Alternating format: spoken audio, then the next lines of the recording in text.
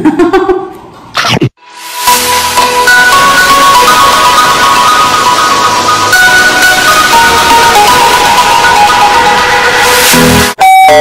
guys, welcome back to my channel, and today we are going to try microwavable food. So this is gonna be a review. I'll be right back when the food is ready.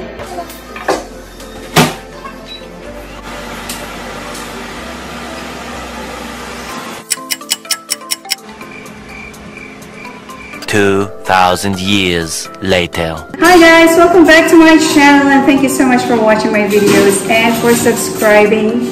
Thank you for the noise. Okay. Ang gagawin natin ngayon ay review ng mga microwavable food na mabibili natin sa Dollar Tree here in the United States. Okay, so masasabi ko lang, they're really good deals. Mura lang sila. Kaya $1. So that is just equivalent to 50 to 52 pesos in the Philippines. Murang-mura. And they all look delicious. Mukha silang masasarap. So titikman natin sila. Huwag na natin patagalin to. We are going to eat. Umpisahan natin. Ganito sila guys. Okay. Ow! Tumulo! Okay. So, ayan siya. This is beef and peppers. And ganito siya sa loob. It looks delicious. Para talaga siyang ulam. And titikman natin. It smells like the peppers. Mabango siya. Tikman natin. I cannot see the meat over there.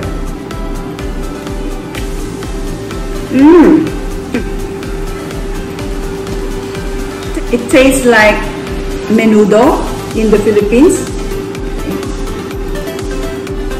In fairness, masarap siya. At may lasa siya na ulam. Hindi siya matabang. The rice is good. Hindi siya matigas even though it's a microwave. And then you can feel the crunch of the tomatoes, bell peppers, and onions here. Small chunks of the meat. Masarap siya. Okay, next up is meatloaf with mashed potatoes and gravy. Mukha siyang hindi ulam pag binuksan na. I hope you guys can see. Ayan. I think this is the mashed potato. Wow. Well, it looks like mashed potato and it's still hot.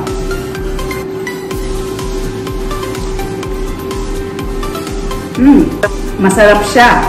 Parang meron siyang pepper because I see some black spots in there. Masarap. And ito yung kanyang burger. The patty. Wow. There. And without gravy over there. Tikman natin yung gravy. Medyo manghang siya, guys.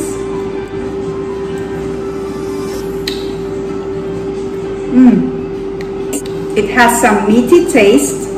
It doesn't taste artificial. Although, medyo yung patty niya is quite soft. And let's try the mashed potato with the meat. Wow. Masarap siya. I can't believe with just $1. This is masarap na. Manyaman. Manyaman niya, ha? It is nice. So far, wala lang. Yung patty lang nito is more of quite soft. Pero meron siyang pagka-firm naman. It's not very, anong tawag doon? Mushy or mushy? Mashed potato is good. So next up, we are craving for Chinese food. So this is Asian style beef and broccoli. It's yellow noodles. Seasoned beef in a savory ginger sauce. Noodles ba to or pasta? It's written here, it's pasta. Let me show it to you guys. That's how it looks like. It's pretty. Maganda siya tingnan. The only thing is I can remove the lid. Oh, okay. Look. I think you will enjoy this food. Meron siyang small bits and pieces of broccoli right there. They're not overcooked yet. And they have flavor talaga na garlic flavor. Para siyang ginisa sa garlic. Which is delicious. And let's try the noodles.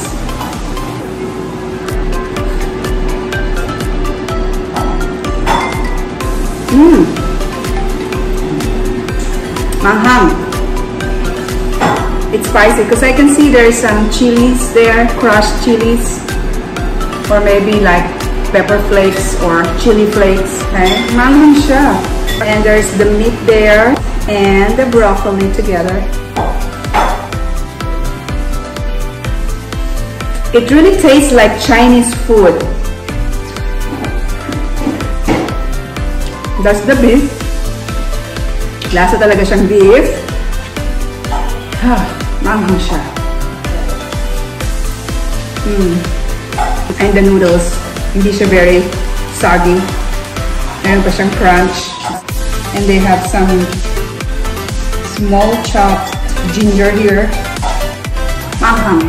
I don't really eat spicy food, so maybe hindi ko siya masyadong bet. I think this looks good and it tastes good. Parang talaga siyang Chinese food from the restaurant. I think so, for me.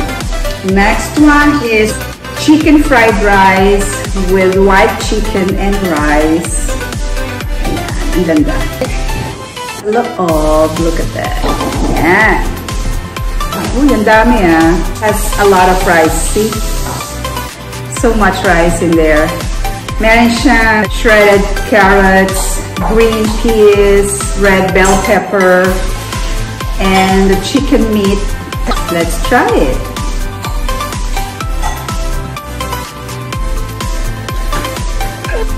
It's a bit bland. Medyo matabang siya. I think it calls for some soy sauce or fish sauce. And you can still taste the vegetables. Yeah. Matabang siya. Matabang. The rice is still good. Hindi siya malabsa. Malabsa. Soggy. Ito na. Oopsie. Oopsie. Ang ganda ng picture. So let's see if it looks the same in person. There. Ooh, it's hot. Now let's stir the macaroni and cheese. That's so strong cheese. Kulang sa cheese.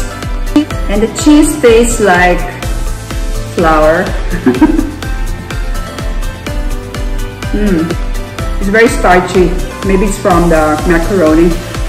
And let's try this. See, sabi niya is rib shape daw na meat. Look. Wow, rib shape. Oh, yes. Ganito na yung rib shape na yun. It has some nice sauce. Na very thick sauce, you know. Let's blow it.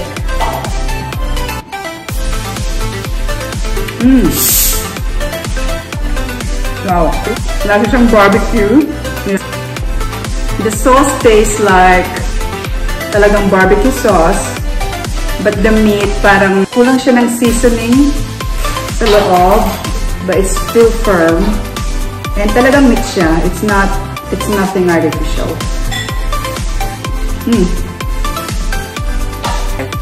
Ang yaman. Ang yaman niya. But the mac and cheese itself is they're a bit soft na and kulang sa cheese flavor. Opening up the last one, this is creamy chicken rigatoni with chicken and broccoli. There. Mukha siyang mamahalin. Pasta, white meat chicken, and broccoli in creamy basil parmesan sauce. Wow. Social lang ang pangalan niya. And this is how it looks like after opening the packaging. I can smell the broccoli and the cream. Ang cute ng mga pasta, look. Buong-buo sila. They're not soggy. They're not overcooked. At marami siya for $1.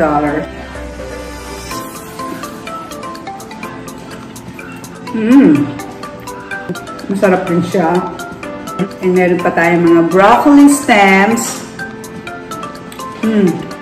Na very garlicky din. At saka ito, oh. This part of the broccoli. In fairness, like I said, masarap siya.